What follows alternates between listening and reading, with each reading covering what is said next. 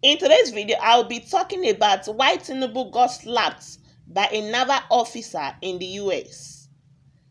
Bola Ahmed Tinubu revealed why a naval officer once slapped him for overcharging him in the US.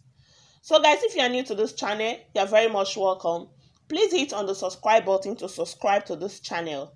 And also turn on the notification bell icon so as to get notified on time whenever a new video is published. Without wasting any more time, let's proceed. As at then, he was a taxi driver in the US. The president made this known as he shared a story of his humble beginning in a biography published on the back page of a national daily paper.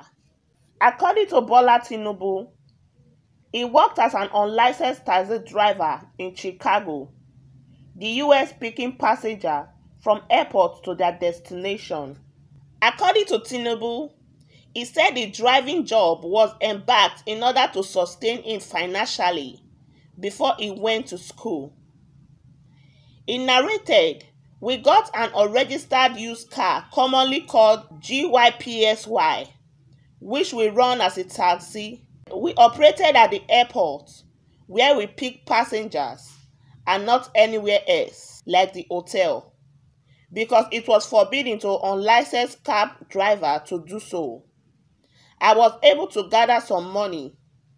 I was supposed to have started schooling in April. I postponed it in September in order to have more money. Immediately I got to Chicago, I went straight to Richard Daley College. It was very interesting. I rented an apartment, but in order for me to pay for my fees, I supplemented that by doing different menial jobs like door guides and security man." He went further. He said the naval officer he picked at the airport slapped him because he overcharged him, as his destination was nearby.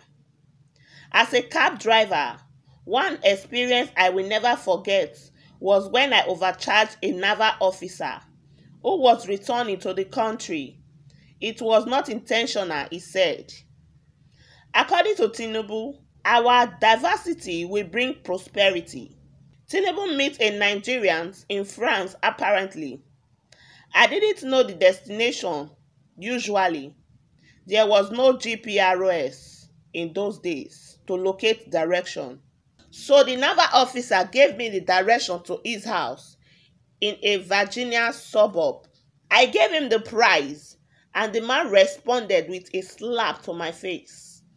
He said I should know the correct price to charge to the location he mentioned.